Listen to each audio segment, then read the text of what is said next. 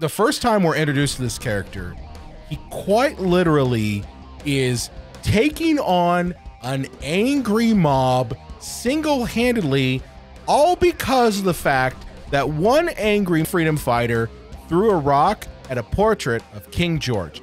That's it. That caused this motherfucker to leap over a fence covered in barbed wire with a stick and just start beating the shit out of everyone. Welcome to the Cinema Psycho Show, the madhouse for film freaks and film fans of all types. I'm your host, Brian Coyington, joined by my fellow co-host and filmmaker, John Woolscroft.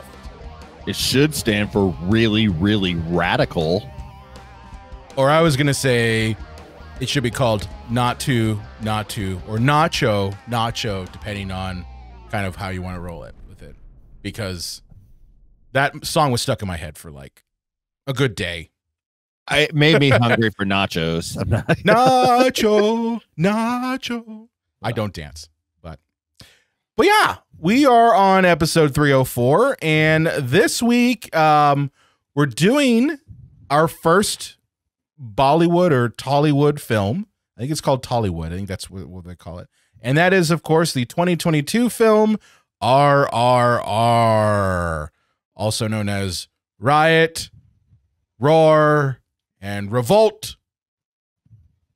I gotta say, it takes a lot of balls for your opening title card to come 40 minutes into a movie. That takes a sack. You know, when I first watched this, John, I was like, all right, you know, why is it taking you 20 minutes to get to the title? And I'm just like, why do we need to have R for the story and R for the fire and R for the water? But I'm just like, all right, you sold me after the 20 minutes. Yeah, I would agree with that, because when I went to watch this for the first time last night, and when I saw that it was 3 hours and 7 minutes, I was like, I'm gonna probably watch this in two chunks. Nothing against the movie. I hadn't seen it. I knew nothing of it, but I'm like, 3 hours, that's a commitment. But yeah, I did not leave my seat. I watched this thing all the way through. I very much enjoyed it. I think I had, some issues with it. I'm sure you did too. We'll get into that through our review, but like, I thought it was very like Shakespearean, and they surprised the hell out of me with, and we'll break this down a little bit more about how like two enemies become friends accidentally. I'm like, oh, that's a very interesting take on this story. And yeah, I was glued to it, and I didn't look away. Yeah, I very much was in the same boat. Now, unfortunately, I did have to watch this in two chunks. So, yeah, shame on me. I wish I didn't, but I got to like, an hour and a half in. I'm just like, I gotta go to bed. But I loved it. That's life stuff, Brian. I absolutely loved the film, and was glued to my seat. Like, I was literally like I gotta watch this. And I did watch it dubbed, so that might have been helpful. But at the same time, like I found out about this film from my brother Tyler. He had talked to me about this movie, I'd say probably a year ago. And I was like, we really don't review Bollywood films. It's just not kind of the thing. And I've never really had an interest in the films. It's nothing against them. I just personally, I've never really been exposed to Bollywood films.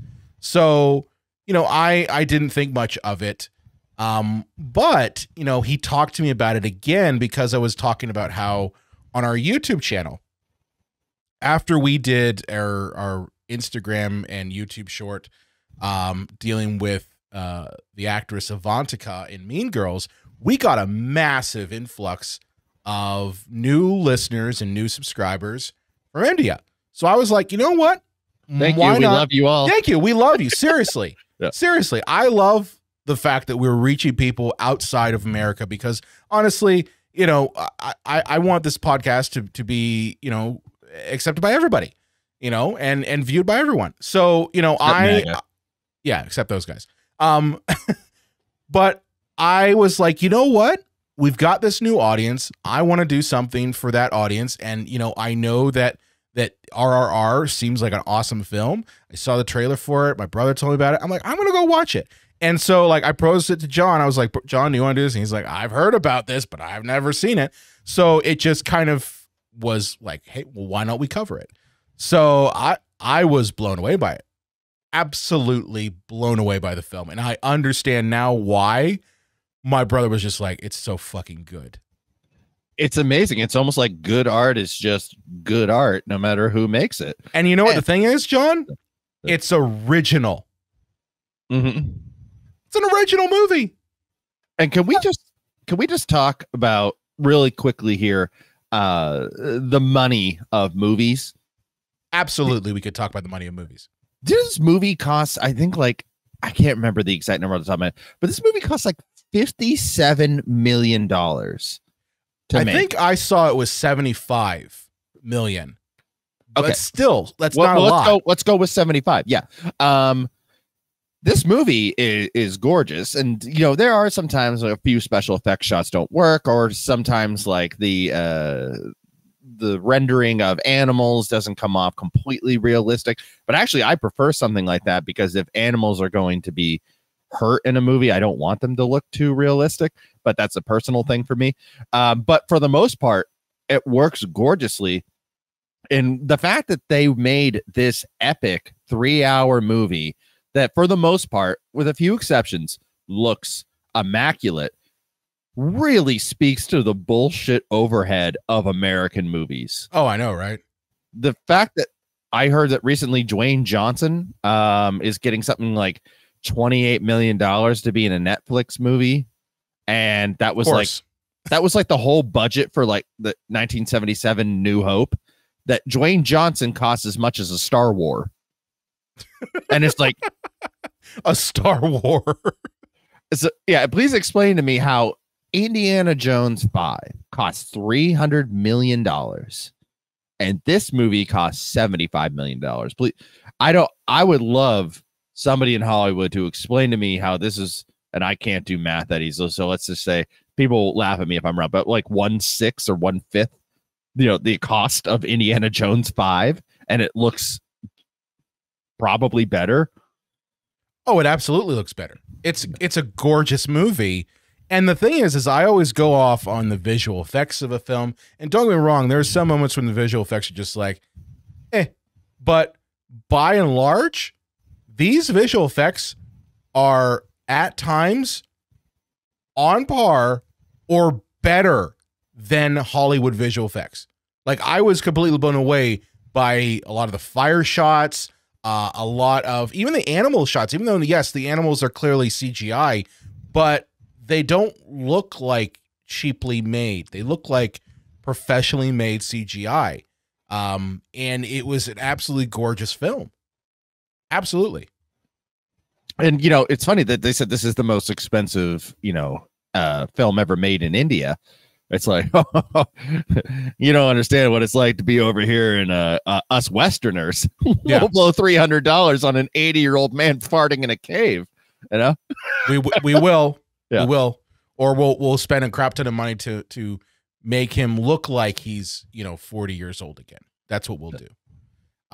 But before we get into the meat and potatoes of the movie, I want to first give a synopsis for it. Okay, we usually don't do these, but I wanted to because it's good to just see what the general film is about before we get into it. So the synopsis for the movie is: a fearless warrior on a perilous mission comes face to face with a steely cop serving British forces in this epic saga set in pre-independent India. And yes, that doesn't tell you a whole lot, which I love. It tells you enough, to get intertwined in it. Because I didn't read any type of synopsis, and I thought that, and he is our hero, but it takes a long time to realize that. So I realize that I'm going to say something kind of contradictory here. I thought, the officer who's of Indian descent working for the British government going and beating the piss out of, people that are just desperately wanting to be free. I'm like, is this our hero? And then the movie takes many twists and turns where, yes, he is our hero, but we'll get there eventually. But I thought like, oh, this is the introduction to our protagonist. And I didn't realize that it was an introduction to what I would call our false antagonist. But I love those things. I love it when movies do that, though. Yeah. And you don't see that a lot in films where you're basically baiting and switching the audience. You know what I mean? Like through three-quarters of the film, you have this idea of who these characters are, and 3/4 of the movie in, they change it up on you, and you're just like, "Holy shit! Is this what a movie's like that actually respects their audience enough to subvert their expectations in real time?" You know what I mean? Yeah, I think it was, and my apologies for jumping ahead for anybody that hasn't seen this movie. And I want to tell you spoilers. You're going to hear. Oh yeah, there's a lot of spoilers out the wazoo. Is that when what we think at the time are our protagonists and antagonists who don't know each other become friends? I'm like, that's captivating. That's interesting. I'm like, that's when the movie really. I mean, I was enjoying it. But some of the more cartoony things, like, I didn't overly care for. I know some people probably fucking loved them. I fucking loved it. Loved all of it. You know what it was? It's live action Dragon Ball Z the way it should be. But when that hit, I'm like, how fascinating. And then I was like, really just grab the popcorn, just, I'm in for the ride. Before we get into this, I did want to mention that this movie is an Oscar award-winning film. Like Suicide Squad? No. Fuck. Come on. Really? Really? You're going to go there. But yes, like Suicide Squad. Shut up. So this won the 2023 Oscar for Best Achievement in Music written for motion pictures original song. And it was the song Natu Natu, which that song will get stuck in your head so fast. And man, it's so good. I never thought I'd be like riveted by Bollywood dancing in a scene, but Jesus Christ, that scene is so awesome. I love Bollywood endings to movies that, like, I've always said. This isn't the ending. This is in the middle of the movie. Right. Well, I guess, I should clarify that, like, usually there's a big dance number at the end of Bollywood productions. This is, like right in the heart of the movie. I think right around the halfway mark, but it's right around the halfway mark. Is that for comedies, I always wanted to like just end in a big musical number because I've always just been so entranced by those musical numbers. But yeah, this is pretty great. And Brian, I have to admit, like you, I did watch it dubbed because I realized that it was 3 hours and I wanted to focus on the filmmaking and not just be reading the whole time. So for all of you purists out there, I'm sorry, but I wanted to make sure that I caught everything about the filmmaking process. So, and the dubbing was actually, I was kind of surprised by the dubbing because I've seen some, and this was available on Netflix, but I've seen some that are not exactly the greatest. And this one was pretty well done.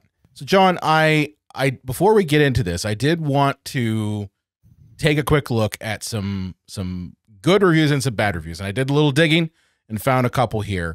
Intriguing. Okay. Yeah, intriguing. So let's go ahead and look at this first one here. Let's read this out loud here. Because again, I know that our audience likes it when we do these live review things here. So let's bring them up here. So this first one says, a movie largely about loving your bro and going beast mode through thick and thin. Everyone else dropping this year can pack it up. You are not topping this. I tend to agree. You know what? That sounds like a review from PC Principal in South Park. This is a movie about being bros, loving each other. Everyone else can pack it up because this is the movie that we need. It's the movie we need. It's a movie we deserve. Yeah. I mean, this movie is very much about manly love and manly love and overcoming odds. Could we talk about real quick here? Just because I want to mention that before we go to the next review. Difference in culture, what I found. because when I was watching this, I found it to be deeply, deeply homoerotic, like very underscored Seriously? of homoeroticism. Yeah, like, you know, possibly, well, most likely unintentionally, but apparently I did some research on this, and Western audiences tend to agree with me, where but more Indian audiences, you know, who the film was primarily made for, went like, you just don't understand Indian culture and Indian friendship and brotherhood, and it's kind of ridiculous that you would read that into it. So I really think it's the difference between, you know, India as compared to the West. Interesting.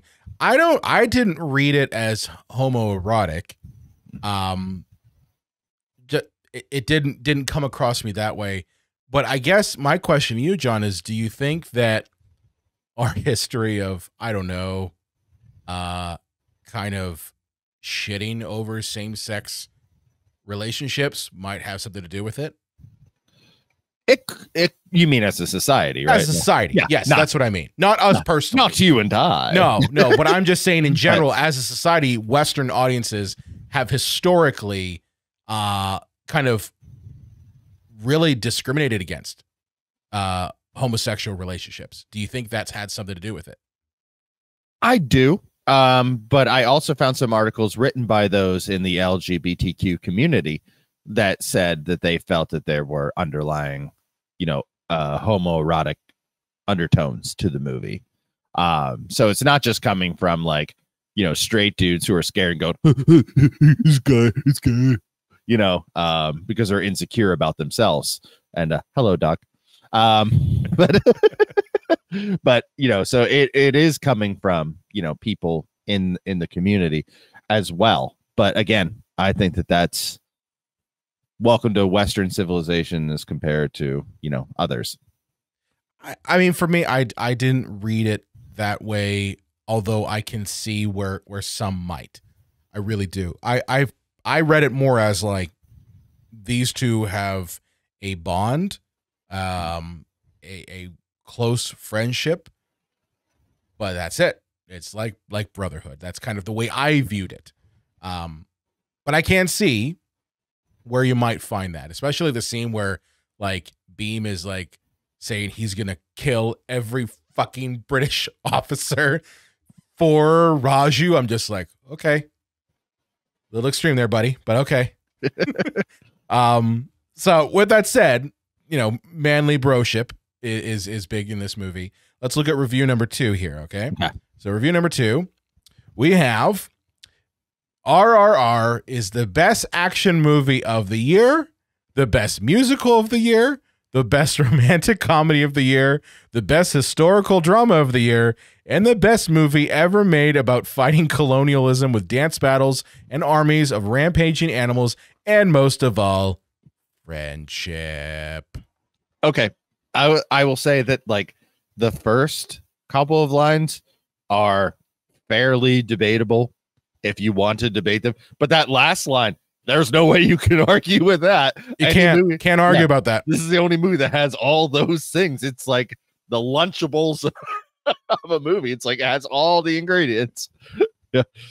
Are you saying RRR is the Lunchables of a film? No, I can't, because even when I was a kid, before I had any palate worth a damn, I'm like, Lunchables are gross. I never got them. I never understood them. I mean, I did to some extent, but not to that extent. I mean, my kids, they love Lunchables. I don't see it, especially like, I'll grow out of it. The ham. You ever see the ham in there? It's just like really nasty and nasty. The only thing worse is bagel bites. I like bagel bites. I don't have a problem with bagel bites. All right. Well, then I won't say that bagel bites can go straight to hell. What about pizza rolls? What's your thoughts on pizza rolls? You know what? I don't know if it's nostalgia or what it is, but I am a pizza roll guy. You're a pizza roll guy. Especially if I'm hammered, give me them pizza rolls with ranch all day, every day. Give me 100 of them. You know? What you do is you gotta bite the corner, Brian. And is that what you gotta do? We said we weren't gonna go on that many tangents, but you gotta bite the corner. It's okay. And you gotta let that steam come out a little bit, and then you dip it in the ranch, and the ranch gets into the pizza roll and cools it down just enough that you can scarf it without having to wait all day. This is a moment of a tangent with your Uncle John. Come with me, kids. It's your Uncle John. It's your Uncle John. You kids want to sip my beer? Don't tell your pop. Oh, shit. Well, let's look at some bad reviews, John. We looked at some good ones. Let's look at some terrible ones. Because this is not a... You can't say this is a bad... You could say it's not your taste, but it's not a bad film. It was very hard for me to find bad reviews on this movie. Yeah. Like, I think this movie has like a 95 on Rotten Tomatoes for whatever the fuck that means. But like, it was very difficult for me to find bad ones. So let's take a look at a couple of these here. So our first bad review, which of course I didn't swap. Oh, that's why. Our first bad review is the fourth R in the title might have been repetitive as this popcorn or its Indian equivalent action picture runs out of gas an hour before it runs out of movie. Okay. As this popcorn or Indian equivalent, like, that seems like there's like a little harsh, a little passive aggressive, passive race of aggression. Passive race of, I mean, I'd say so, because how many times have you watched a movie, Fast and Furious, where you just have everything jam packed in, and there's no plot at all, there's no drama at all? Well, Brian, as we all know, there's no popcorn in India. No, there can't possibly be. There can't be any Indian food in America. I can't go on McKnight Road down the road 3 minutes from my house and find Taj Mahal, the Indian food buffet. No, you can't. No, never. You know, so yeah, I thought that was a kind of a weird thing. Like, I could understand, just to play devil's advocate to the guy, I could see if action movies aren't your thing, let's say that, then having all of these action sequences for 3 hours is going to kind of start to wear on you. So I think it's audience specific, where, like, for me, being a fan of professional wrestling, don't judge me, internet. I don't judge you at all. Is that, you know, I see different types of matches, whether it's a all the rules match or no disqualification or steel cage, or, you know, or the fight takes place in the park. I mean, like, ooh, all these different variations and stipulations. While if I was forcing somebody to watch it with me that hates professional wrestling, it's like, it's just another stupid goddamn match. This show's never going to end. So I think that's me. Yeah, I think that's the taste of the audience. So if you're not in to a bunch of action sequences, I could see how this could start to grate on you after a while. But for somebody like me, I'm like, yeah, let's go. You know, I just think that guy is just a hateful bastard. I like that his name is Roger Moore. Is that his real name, or is that like his tongue in cheek? It's probably his real name. He probably hates that name, because like everyone's just like, oh, hey, James Bond, where the fuck you going today? Yeah. So I guess there are worse characters to be connected to. Like if your character was Booger, like the same name as Booger from Revenge of the Nerds. So, do you know anyone whose name is Booger? Well, I meant the character has an actual name in the movie. Yeah. I don't know what it is, but yeah. But I'm just saying, like, I don't know anyone who's named Booger. That's like your parents must really hate your guts if they named you that. We have some professors, Chatham, who knew Booger. We could see if they could reach out to him and ask. Oh God. Oh God. Yeah. All right, let's get to our last terrible review. Yeah. Okay. All right. So this one right here says, bikes are tossed, bombs are tossed, Brits are tossed. RRR threw so much from all directions, and yet I left the theater feeling nothing. Ouch. That is rough. Very rough.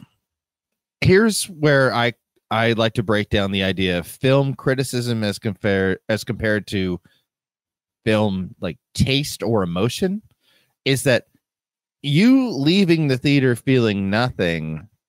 And I'm sure if you go back through our 300 odd episodes, you'll hear me say that constantly. But there's a difference between how something emotionally impacts you as compared to actual true film criticism. Mm-hmm. And I mean, this is just a person who put the review online, so I'm not, you know, putting them on trial here. Like, everybody has the right to put the review up, and thank you for putting your review up and being honest. But just like, you feeling nothing doesn't mean that the film didn't narratively meet its purpose. That's very true. That's very true. Yeah. No, it's true. It's true. I mean, for me, I go back to, there are some movies that I don't really feel anything for, that a lot of people say, oh yeah, I feel really impactful by this.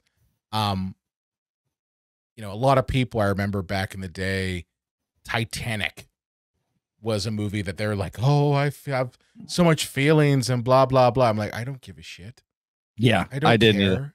But I can't also, and this is maybe because I'm trained to look at film in a different way than just by pure emotion, that I can see the technical merits of a movie like Titanic, even though I personally don't have an emotional connection to it, right? Like, that's, and I think that you can't take that away from this movie. Right. Hollywood has such a stranglehold over entertainment that when I see a movie like RRR come out and blow Hollywood's expectations out of the fucking water, I root for them. Well, Brian, I got a more recent one, because we talked, it might have been 2019, on movies that we love that everybody else hates, and movies that we hate that everybody else loves. And I said that I don't dislike this movie. I just don't understand why it's so beloved. And I hate to say this for our Film Twa audience, but I've watched it over and over again to try to understand. It's No Country for Old Men. And everyone around me who is a filmmaker or a film buff or everything, like, John, this is a brilliant fucking movie. What the hell is wrong with you? And I'm trying to get it, but it just doesn't resonate with me. But because it doesn't resonate with me doesn't mean that it's not a great movie. It's just not a John Wollscroft movie. And that's okay. We can all move on, So damn right. Right. All right. So with that said, let's jump into this film. Let's dissect it, if you will. Okay. So it's worth mentioning that these characters are actually based on real historical characters. I'd say rather loosely, but it's loosely in their relationship within the film, but in reality, Alluri Sidrama Raju was a Indian revolutionary along with Komaram Bheem. So, like, I'm trying really hard to pronounce these names. I'm sorry if I butchered them. I'm sorry, really trying hard. But yeah, so like, these were real revolutionaries. The biggest thing here, and what makes it fictional, is that these contemporaries never met and never had the interaction that we're seeing. It's a complete fictional story with these two historical characters. It's kind of like Abraham Lincoln Vampire Hunter, right? Like, Abraham Lincoln existed, yeah. Okay, but he never hunted vampires, and that's kind of like this. Okay, that's kind of the way I like to say it. Interesting. Okay. I mean, that's one way to put it, right? Like, Abraham Lincoln's a historical character, but the man never fucking hunted vampires, as far as I know. It's almost like Walt Disney and Hitler. Oh, wait, no. You can't go that far. That's actually, they too never met. Real. But yeah, American Nazis. Disney hung out with him. But anyways, sorry. Anyways, so the main conflict kind of starts with what I love about this is just talking about Nazis, John. So the actress who played Elsa Schneider in The Last Crusade, she plays like the governess of India, or Delhi for it specifically in there. And the whole conflict of the film is centered around Elsa Schneider liking to kidnap little kids from native villages who have musical talents. That's pretty much it. That's what starts off this whole thing. Brian, can I ask you a question? Yes, go ahead. So I'm not forgiving the English in any more way than I forgive our history in America of colonization. It's horrific. It's awful. It's deplorable. But from a filmmaking perspective, where you're supposed to give any character nuance and layers, do you think that the English came off as almost comically evil in this? It's hard for me to at all comment on that because one, I cannot put myself in the shoes of someone whose colonization was not that long ago. Okay. Like we're talking 1940s. That's how long ago it was when they got their independence. So like, I cannot comment on that. I imagine that there still is a great deal of anger and resentment towards the British, and rightly so. So if their expression of that is to make them comically evil, then more power to them. I look at it as we've done movies with around World War II, and we've made Nazis comically evil. You know, have you ever seen the TV show Hunters on, I think it's Amazon? Yeah, I'm aware of it, I should say. Yeah. So like that show has comically evil Nazis. Okay. And in Indiana Jones movies, they're comically evil Nazis. That's because in our culture, we've made Nazis to be kind of the archetype, or at least it used to be up until 2016, the archetype of what evil is. So, and that's because it's our culture. But I can't say that speaking as someone from India. I just want to say, for those that are not watching the video version of this, I just gave Brian the finger wag of approval. Yeah, because like I did. Was that the finger wag of approval or the I wanted just a minute? No, that was touche, sir. Touche. Yeah, sometimes I do that. Is that it's funny because I felt like just watching this as, you know, a man nearing 40. I won't say exactly how close, but you know, from a mature lens, I'm like, oh, this does play off the villains as, and I'm not saying that they shouldn't fuck Britain in this time, fuck them right in the ass. So I want to say I have no forgiveness for them whatsoever saying this, but to portray them as is so comical. But you know, Brian, when you mentioned Indiana Jones, I mean, obviously the wounds in the 1980s, 40 years later, are still fairly fresh for something like that. With World War II, is that, yeah, we're not going to give any nuance to these Nazis. Like, fuck Nazis. We're going to play them as the most cartoonishly evil people on the goddamn planet. And it's like, I can't enjoy Indiana Jones and say, oh, it's such a perfect movie, and then say, oh, this movie is portraying these people as, you know, kind of over the top. It's the same thing. So, yeah, good point. Very good point. Yay! I did a good point. Sometimes it happens. Oh, Brian, you do good points all the time, and then I make fart jokes. Yeah, that's how the show works. That's how the show works. So speaking of comically evil, I did want to talk about the late, great Ray Stevenson in this, who plays what I would argue as the most frugal villain of all time. Gotta save that money. This motherfucker, he literally is like, don't waste bullets on people. He literally has a line that he says over and over again. He's like, do you know how much that bullet costs? That bullet had to ship from, it was made in England, and then it was shipped to here, and then it was shipped to your station, and then put into your rifle. So by the time you get the bullet, it costs £1 sterling. Evil. Yeah. And so he's basically saying, like, yeah, just bash him in the head with a stick. Just bash him in the head. Like, horrible shit. But you know what? It makes him really evil. And that particular line comes back multiple times in the movie, and it ends up becoming, spoiler alert, the best line in the fucking film towards the end. But yeah, Ray Stevenson, great actor in this. Rest in peace. Really a great actor all around. I loved Ray Stevenson in Rome. I loved him in Ahsoka. And he did a hell of a job in this film as the evil Governor Scott. Yeah, I forget his last name.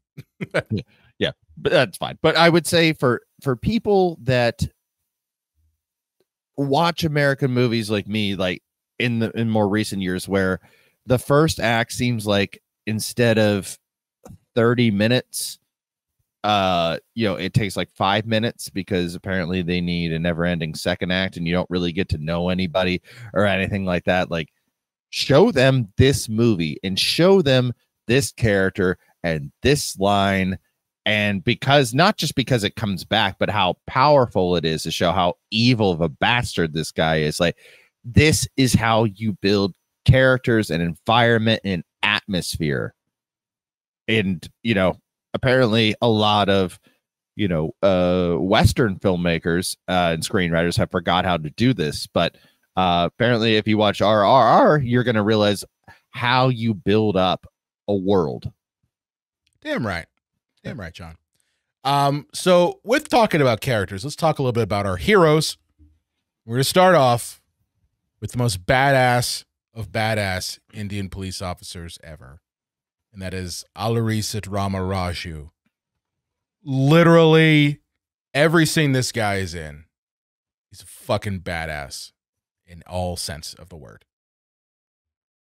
I'm surprised that it's not just like constant shots of his crotch. Just pulsating. There are a couple times when there's a constant shot of his crotch. Like, there's always up angles, so you are kind of getting like, a crotchal angle there.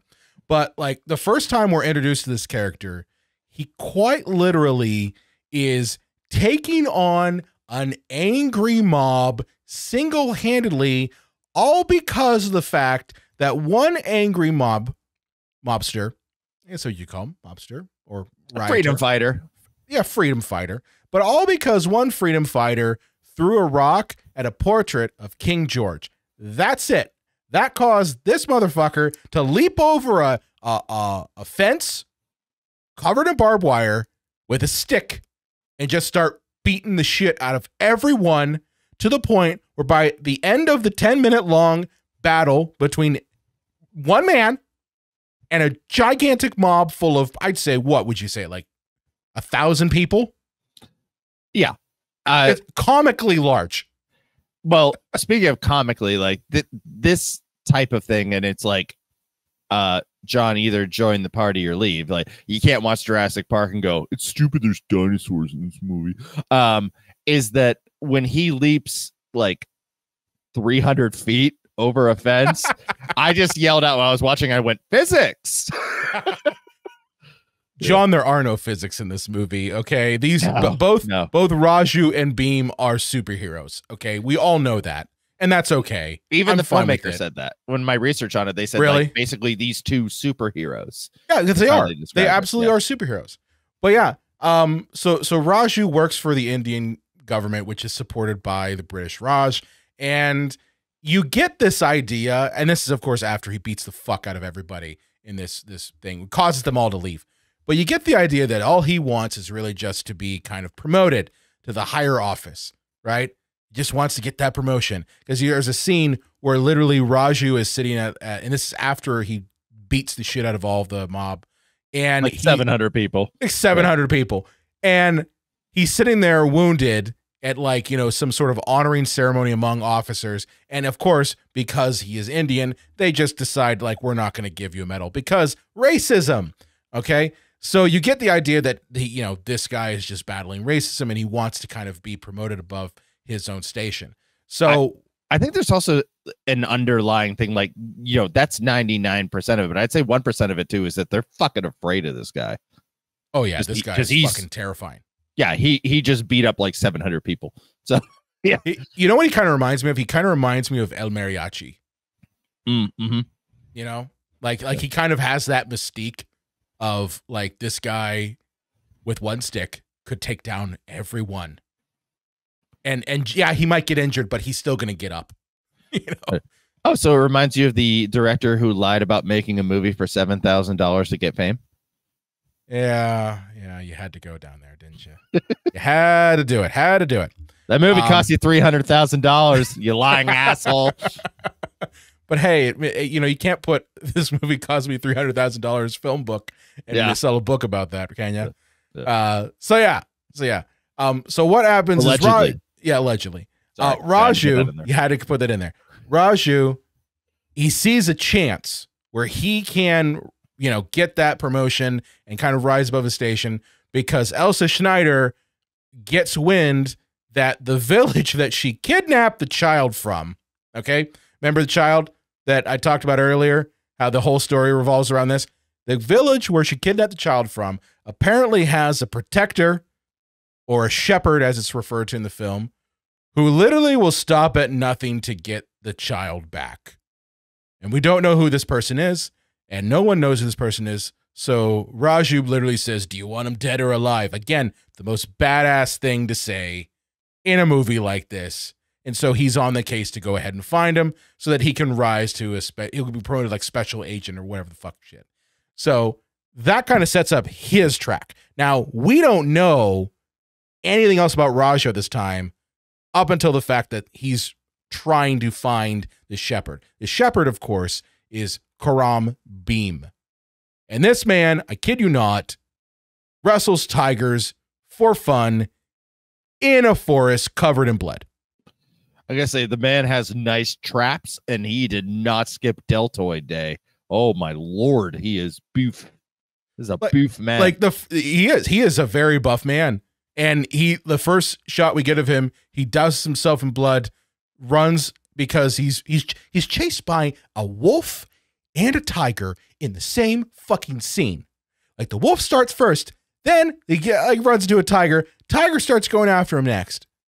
And the man literally wrestles the fucking tiger, throws some sort of knockout gas thing at him, and on top of that, like, tries to get him caught in a trap, but the trap, of course, because it's this type of movie, gets loose, so he has to use his arms to hold the trap closed. It's insane. Show a sexy ass torso. Oh my god, it's fucking insane. And I'm just going like, this is Dragon Ball Z. like I know that people complain about the physics of this, but I'm just like, this is fucking Dragon Ball Z, but it's live action. This is what live action Dragon Ball Z is. And I think that's why I personally got it and why I was like there for it, because I'm like, oh yeah, you watch Dragon Ball Z growing up and you're like, of course. Yeah, of course you're going to have things like this. But man, oh man, like it's a very crazy scene. But Bheem, he is the shepherd, and what he's trying to do is, just as I mentioned, he is trying to find Molly, the little girl who got kidnapped. And he does this by disguising himself as a Muslim in Delhi who works on motorcycles. That's his thing. And it's funny because, like, I for a moment there, John, thought that we were seeing like a flashback or something, because I'm like, why is this guy who 5 seconds ago was wrestling tigers and, all that shit, why is he suddenly like kind of kowtowing to this British officer? I'm like, is this a flashback? Are we seeing like flashback? So I was a little confused by that, but I understood it after I started watching the movie in its entirety. Yeah, he's working that undercover game. He's doing the undercover game. He could literally like rip this man's heart out and shove it up his ass. But he could, but he's not. Yeah, he's not gonna do it. He's not gonna do it because that would give over his cover. Yeah. But Raju and Bheem all kind of come together, because this, by the way, this is all in the first 20 minutes. Everything I'm describing, it's before the title card. Mm-hmm. Yeah, we haven't got to the exploding train. I haven't got explodes because it explodes. That's what I was going to get to. Yeah. Was Raju and Bheem come together to form their manly friendship, because the most Rube Goldberg of exploding trains occurs. Okay. In one sequence, you have Raju who's chasing after some person who is connected to Bheem, a friend of his, who's trying to help him find Molly. And a train literally leaks oil, because of course it does, causes an explosion. A little kid is in the river. The explosion causes fire and shit all around him. So at that moment, without talking at all right, let me set the stage for you. Without talking at all, Bheem and Raju become friends, form a plan to save the child, and of course use the Indian flag at the same time. It's brilliant. Just simply brilliant. And both of them on their own phallic instruments, one being a horse, one being a motorcycle. They use that big dick energy and all their big dick muscles to big dick save this don't want to finish that sentence to save this kid. Oh shit! But this forms a friendship. This forms a friendship and also forms a title card. Okay, it's two men running underwater and then grabbing it, or they don't even breathe. No, they're just they don't need to breathe. They don't need air. Breathing's for mortals, Brian. Breathing is for mortals. Oh shit! So what follows is this very uncomfortable feeling. You mentioned this earlier in the episode, John, that we, the audience, know who Raju is. We know who Bheem is. We know that Raju is really trying to find Bheem and take him to justice and, you know, get his promotion. And Bheem is trying to find Molly. So it's like we have this expectation in ourselves as we're watching this movie. And through the whole point up until that double cross that happens, you know, we're just like, when is the shoe going to drop? And again, I love that because it keeps the audience on their edge. You know what I mean? Yeah. And I think it's brilliant by the filmmakers that they didn't portray, and Brian, thank you for getting their names right. What we think at this time is the antagonist, portraying him, Raju. Yeah, Raju, like a cartoon character, you know, and it's like to the point where when he becomes a friend, we don't second guess it. It's just kind of like, oh, you know, these two are just normal human beings in different ways trying to make their lives work in this bullshit world that they're in. Both have the same goals. We'll find out later, different tactics to pull it off.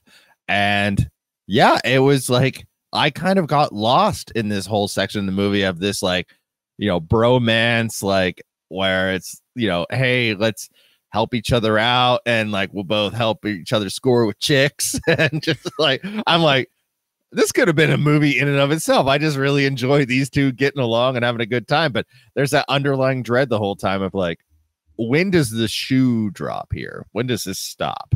That's what I mean. It's like we know it's coming, and we know that it's going to be ugly, and we know that it's going to be devastating to both of them. So it's like the whole time that all these lighthearted moments are happening, you're just going, "Oh fuck, something bad's going to happen." And it's great storytelling on the filmmaker's part. It's great acting. The acting in this is really good.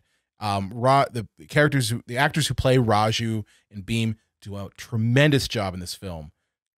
You know, just giving us, the audience, that inclination that these two are friends and very deep friends, and that relationship grows. Now, I do want to take a moment and go into some of these memorable scenes, because obviously it's a 3-hour-long movie, and this review is already pretty long to begin with. So I want to go through some notable scenes that I just think are just great. All right. So the first scene I have here is no joke there. The fancy dance party. I mean, if you don't know this movie, this is probably what you do know it from. If you're like an award show kind of person, like if you don't watch the award shows, then maybe you just don't know anything about this movie. But like this won the Oscar, and I'm sure it won a bunch of other awards, because there's a dance number nacho, as you do, and Bollywood films. That is a banger. It is 100% a banger. 100%. It's a good one. And yeah, see, like I guess like if you've never seen a Bollywood film, this may take you out of the movie, but like I expected this to happen, so I was like, okay, here we go. And I was along for the ride. But yeah, it's fantastic. And I love in this scene, so it's our heroes are out dancing all the white colonizers, and at the very end, I love that because our main protagonist wants to like score with this woman, that his buddy absolutely wingmans it and purposely like falls, even though he still had energy left because he wanted to make his bro look good in front of his lady. And I'm like, yeah, that's a wingman there. That's a bro. It's a bromance, man. 100% a bromance. Yeah. But I love the fact that the jerky British guy who's trying to get with Jenny is just like, you don't know calypso, you don't know the flamenco. And he's like, but do you know Natu Natu? And he's like, what? And that's when it leads into the dance number, which it is really good. The dancing in it is just tremendous. And I almost thought for a minute, I'm like, is this fake? Like, are they digitizing the legs? Because I'm like, I don't know anyone who can move like that. But no, it's not. It's all choreographed. Like, it's amazing. Well, there is often techniques in movies where they will purposely have the background actors move in slow motion so that if they speed up, the actors that are dancing, then it doesn't look like weird. It doesn't look like over the top movements in the background, because they were taught to move very slowly so that if they speed it up, they'll look like they're moving in normal motion, in order for them, the dancing to come off as just like this, wow, look how fast it's going. Right. But either way, like, there is technique and choreograph in golf. No, I'm not. Yeah, I'm not taking anything away from the actors. They're fantastic dancers. Yeah. So outside of the dance number there at the fancy dance, there is the rescue of Molly scene. Okay. So this is where Bheem literally, he unleashes hell and animals on the castle where Molly is kept. Brian, I thought this is the end of the movie. I thought it was too. I had to like take a piss and I paused it. I'm like, there's still an hour and 15 minutes in this movie. I totally was like, wait a minute, this isn't the end? Yeah. Like, I thought this is what we were building to, but yeah, just batshit chaos in the best way possible. Into this British embassy, they just fucking crash hundreds of animals into the party, and there's like fireworks everywhere. And unlike Madam Web, them going off is actually interesting. So there's explosions and fireworks and animals running amok, eating people, and it's just like, and slow motion that I'll tell you that dickhead from Justice League wishes that he could do, Zack Snyder. I didn't mind the slow motion so much in this one. I didn't either. No, I didn't. Because it felt earned in a way that like Zack Snyder's just felt insulting. Yeah. That I'm like, this scene, wow. I don't know how anybody could be bored. Mr. RRR, the fourth R is repetitive. Because how can you be bored? A man throws a leopard at somebody. Well, a man throws a leopard. Raju punches a tiger with a flaming torch. Yeah. But by the way, everybody, what the fuck? Who hasn't seen this that love animals? The movie specifically puts in the front of the movie, because you usually get it at the end of the movie if you watch the credits all the way through. It said, there are no real animals. No animals were hurt in the making of this production. Please, PETA, don't come after us. All the animals are CGI. Yeah. So, well, I mean, I kind of figured that, but either way, like, a tiger gets punched in the face by fire. Insane. But this is also the scene where Raju and Bheem do discover each other, and they do fight, and it is brutal. Brutal fight that goes on for a long time, and it erupts, honestly. And kind of hits you deep in the feels, because you said, John, this is like an hour and a half in, and you're just like, oh shit. Like it's an insane scene. And the repercussions of it come right after, which, one of the scenes that hit me a lot was Bheem's whipping scene. Well, see, I thought during that whole fight scene, because I thought you were going to mention how intense it was when the one character said, if you're not my friend, then you're against me. And then the other character said, you were supposed to destroy the British, not join them. And then they fought on a lava planet. Did I watch the right movie? You didn't watch the right movie. That's shit. Yeah, Revenge of the Sith. No, but that's God, because that's bad dialogue. But hey, like, that's the thing is like, at no time do Bheem or Raju talk during this scene. There's maybe like a 1 or 2 lines here or there at the beginning. at the beginning, and then 1 or 2 lines here at the end. And all of it is using, I don't know, acting, show, don't tell, action. Yeah. The ferocity of their fighting against each other. Like, that's the thing. And that's what sells this over something like Revenge of the Sith, right? But the scene that comes after this that really hit me was Bheem being whipped by Raju, and sadistic Elsa Schneider. Of course she shows up. Of course she's got the whip that has barbed wire on it, you know, because she was a Nazi in, you know, Last Crusade. In Last Crusade, universe. In a different universe. So sure. So like she gives Raju, who's forced to whip Bheem until he breaks, and Bheem's not breaking because the man is a superhero too. So he's not going to break.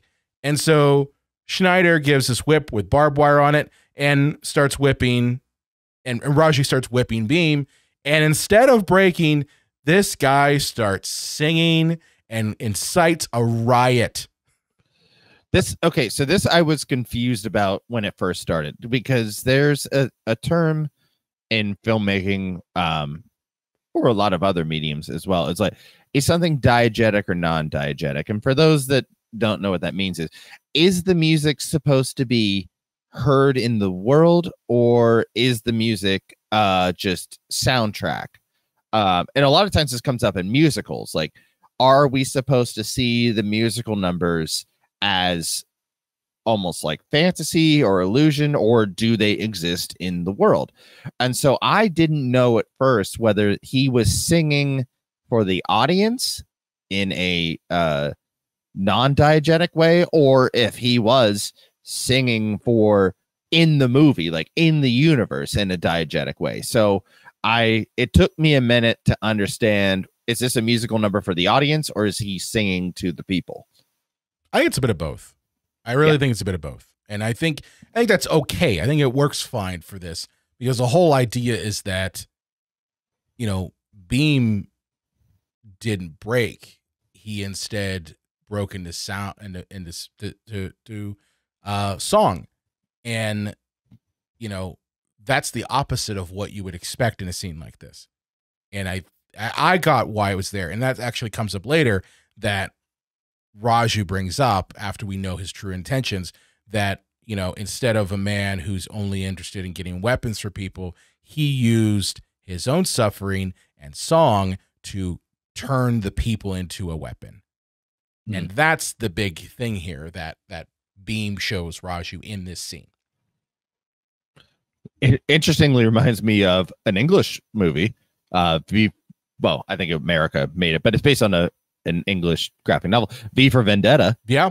Where uses the power of word to drive the people. Yep. And a power of symbol to drive the people.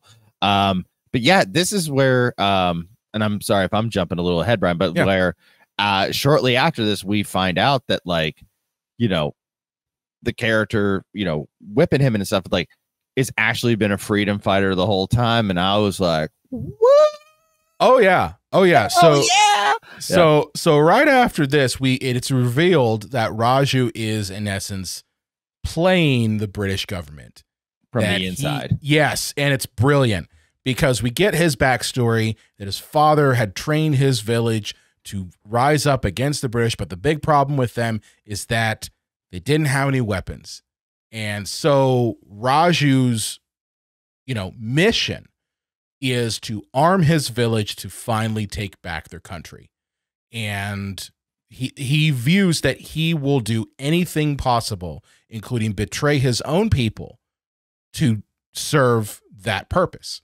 And what Bheem's sacrifice does is illustrate that there is a limit to that, and that you, in essence, kind of become the villain if you go down that path. Which is kind of like, you know, if you live long enough, you see yourself become the villain, like the Dark Knight. Well, yeah, but I think that those characters to me are so fascinating. The ones that have to go the darkest route for themselves for the greater good of other people. Um, I guess I'm gonna just mention Alan Moore again. With Watchmen, you know, Yeah. the Yep. smartest man alive kills millions to save billions. So he has to do the most horrific thing imaginable, and he has to live with that the rest of his life for the greater good. And that type of greater good, that could be debated forever. Like if this was our universe, it's a graphic novel, so we don't really need to debate it. But if we were in that world, like, did he do the right thing or not? You know, and there's a difference between, you know, Rorschach and that. Sorry for people that don't know Watchmen. I think they're fine. I think you're okay. And it's Night Owl, right? Oh, well, Rorschach is the one who's like, but Rorschach's like, fuck this. But Night Owl's kind of like, I get why you did it. I don't know. Oh, well, and also Dr. Manhattan's like, I get it, but I don't. Yeah, Dr. Manhattan is like, I get it, I understand it, because he can like see in the future and all sorts of shit. Who the fuck knows? Yeah. So yeah, it's the villain that has to sacrifice all of every one of his basic beliefs in order for the end result. And that's a fascinating type of character to me. And that's why I think I like his character more, because like our main protagonist like is good from the outside. We like, he's our like Luke Skywalker, and not that our other character would be like if somebody was on the Death Star to sabotage it, but what we don't really get. But I'm saying that like he's very like good and pure like Luke, where like this character is like, I have to get as dirty as possible to come out clean on the other side. And I think that's a fascinating type of character trope. Well, Raju definitely has way more layers to him than I think Bheem does. I don't discount Bheem. I think Bheem is the heart. If anything, he has the heart. He gives that heart to Raju in a way. And Raju's the mind, maybe. Well, I think Raju is the mission in a whole, because one thing that Bheem does is he's not looking at it in terms of I need to save my country. He's looking at it in terms of I need to save my village. Mm-hmm. And Raju looks at it from I need to save my country. You know, so like it's macro versus micro. That's the way I kind of looked at it. Fair enough. So, but moving along, okay. Again, this is a 3-hour long movie. You know, Raju, we now know his backstory, decides he's going to use his new station, as he did get, you know, the promotion, to rescue Bheem and also rescue Molly. And in doing so, he in essence gets captured by the British himself and ends up in a prison where this part just makes no sense to me. They literally tell the governor, like, hey, yeah, we got him only eating one piece of bread a day, and they turn to him in his cell, and the guy is literally pulling chains and doing pull-ups, and he's ripped as fuck. It's cheese, Brian. Oh, I don't care. I'm all for it. I am all for it. 100%. I'm for it. I'm just like, this man is fucking Goku, and that is who he is. I don't care. When a man jumped 300 feet over a fence at the beginning of it, I'm like, all logic's out the fucking window here. I wish for how thoughtful this script is, and I wish that I could see a version of this that wasn't so over the top in certain areas. And I know that that's what people love about this movie. So they're probably like, John, what the fuck are you talking about? John, what the fuck are you talking about? But just like, it's just such a thoughtful script. But yeah, but we get the thing where he's only eating one moldy piece of bread a day, but he's still fucking working out like a jackass motherfucker. Big dick energy. Boo, boo, boo. You know? Yeah. Oh, I love it. I absolutely love it. I'm here for it. And he's like got this like look of like, I'm gonna fuck you up. I don't care if I haven't eaten in months. I will still fuck you up. And Ray Stevens like, I want to break him, so he puts him into like a solitary confinement and busts his legs up. But don't worry, the busted legs aren't gonna matter too much to him in a minute, because Bheem, you know, still thinks Raju is a traitor and you know is evil, but because the plot needs to have this happen, Bheem ends up crossing paths with Sita, who Sita is Raju's like wife / girlfriend. We don't know necessarily the relationship there. We just know that's the love interest for Raju. And Sita kind of just exposes the plot of Raju's backstory. And this is where you get Bheem, who now decides that he is going to no longer think about just his single mission of, I need to just rescue Molly for the village, but now is where he decides he's going to rescue his friend at all costs. And we get the scene where he rescues Raju by knocking on the ground, and Raju's knocking on his cell and following the sound and vibration. Because again, these people are superheroes. Okay. That wouldn't work in real life, but whatever. And they then, because Raju's legs are busted to shit, Raju hops on Bheem's shoulders, and I kid you not, they fight British officers like motherfucking Goro in Mortal Kombat. Well, this reminded me also of like Guardians of the Galaxy, because isn't there, like in the first one, doesn't like Rocket like jump on the back of Groot and they're both firing guns and stuff? I'm pretty sure that does happen. Yeah.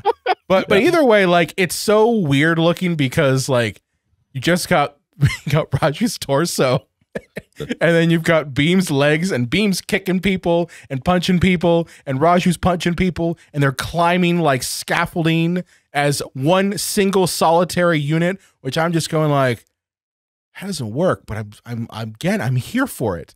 It makes no sense, but I'm there. Well, Brian, here's my question. Huh.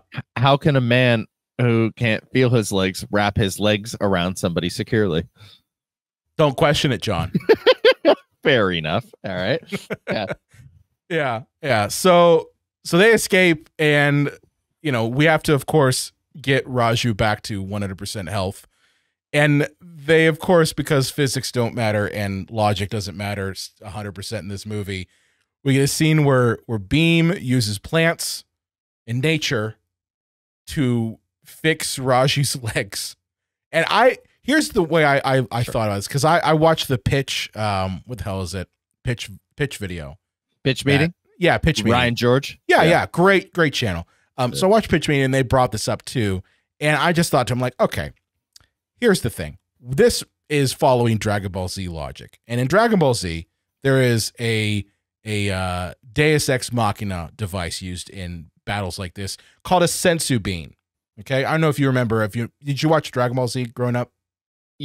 I like, to the failure of all of my friends around me, I just couldn't get into it because every one of my closest friends loved this show, and I didn't get it, and I was slightly ostracized by my friends because I didn't like Dragon Ball Z. I won't hold it against you. It's okay.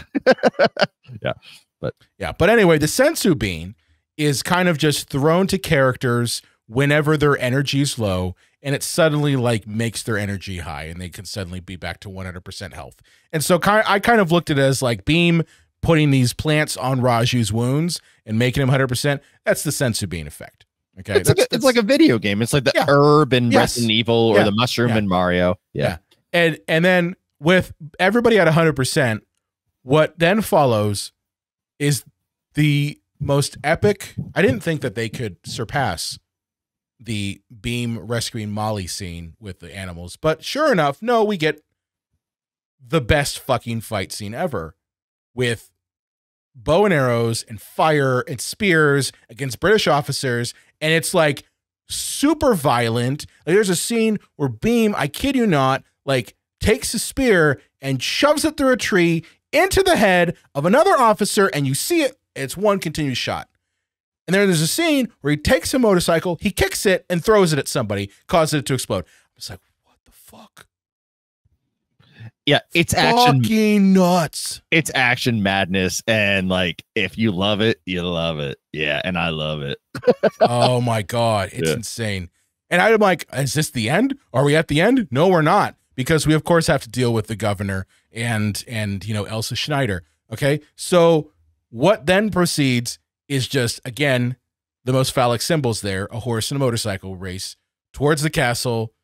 The governor's like, I want all my platoons. I want to kill these motherfuckers. It's like, you're wasting all these resources that you said, oh, the bullets, don't waste them on people. So, yeah, he gets his comeuppance because, again, a motorcycle is thrown, don't ask me how, at the castle. And, of course, the castle's filled with TNT. Causes it to explode. Elsa Schneider gets blown up. The only person left standing is Ray Stevenson. And the best fucking sequence. Like I'm like, this is the best ending for this whole fucking movie. This is the only way you could end it. And it's Raju and Bheem. Bheem's got weapons for Raju because that was his mission, get weapons for his village. And Bheem is like, here, I've got a gun. Raju's like, here's a bullet. And he says the same words that Ray Stevenson said at the beginning of the movie. Do you know how much this bullet costs? This bullet costs more. This bullet to you is worth more than the lives of my Indian brothers. And you have this aim, shoot, fire, shoots Ray Stevenson in the heart with this thing. And it's so good. So fucking good. And you know what's interesting, Brian? Like, if it wasn't like 11 o'clock at night when I watched it, I would have clapped.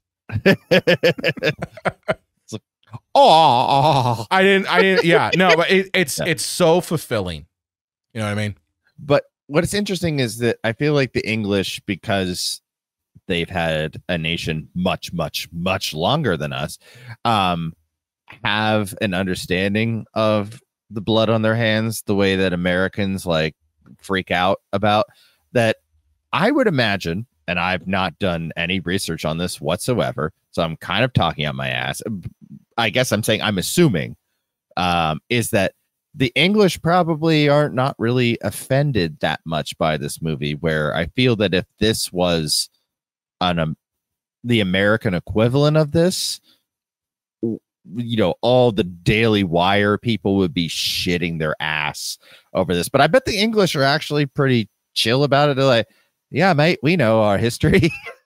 Whatever. Yeah. I mean, I think that there is some truth to that, because I think one of the things that as Americans we have a problem dealing with is recognizing our own horribleness in our history. And that might be, maybe that is because we are a much younger nation than other nations. Like the British Empire has been around for centuries, you know? So like they've been around longer. They've done more horrible things. And that's not just saying to the Indian people, that's saying to people in Africa, that's saying to people in the Middle East, saying to the Americans, that's saying to just about everybody. Other people in Europe. Yeah. A lot of people in Europe, you know? So, I mean, they kind of have no choice but to recognize their own history. And I think that, though, I would not be surprised if there is some element that maybe does not see it nearly as bad, you know. And I only go back to that because I know when Queen Elizabeth passed away, there were people who were cheering her death. Another one bites the dust. Yeah. So, I mean, that was something that people were like, well, how dare you? And it's like, but do you realize like what happened under her reign and under her father's reign? And I think that's part of it, is that as much as we like to think that, oh yes, we're more evolved and we have we're much better now, that you still have to recognize that history is not always kind to your side, you know, and you know, there are still horrible things that happen in your history that you have to acknowledge. I think that's what anyone wants, is acknowledgement that things were not always great back then. Yeah. Or at least an even understanding of it. You know, like for American audiences, and this is going to be a very, very short tangent, like you can talk about the importance of George Washington and the Revolutionary War and him being the first president, but you also have to talk about that the man was a vile, sadistic, slave-owning maniac. And you don't have to phrase it that way if you're talking to children, but you have to show both sides of a coin, or else it's propaganda. Yeah. Very true. Very true. Now I did want to talk a bit about one issue that I did have with this movie. And it's mostly having to do with the female roles in the film. Okay. And it's mostly just that I felt that the female roles like Jenny and Sita really weren't developed enough in comparison to, say, Raju and Bheem in the film. You know, Jenny has a subplot in which she's kind of the love interest to Bheem, and really she's just kind of there for the entirety of the film just to really give, you know, Bheem a way into the prison to rescue Raju. But we never see anything come from that relationship. You know, there's never any kind of resolution to it. We do kind of get like the beginnings of it, the middles of it, because obviously the dance number is part of it. And then, you know, just kind of one little scene that kind of like locks it in. But there's no completion to it. With Sita, unfortunately, Sita, for me, I felt reading this movie that she was just there to provide exposition for Bheem about who Raju is. And I mean, I don't know how you could expand those characters more.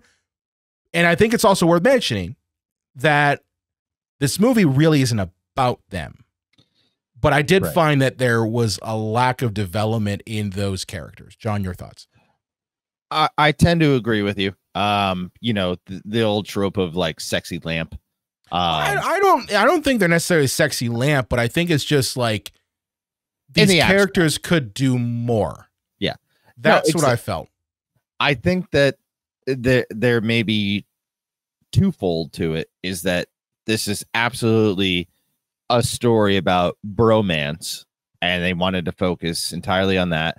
But also, I don't pretend for a bloody second that I'm any type of expert on Indian films whatsoever.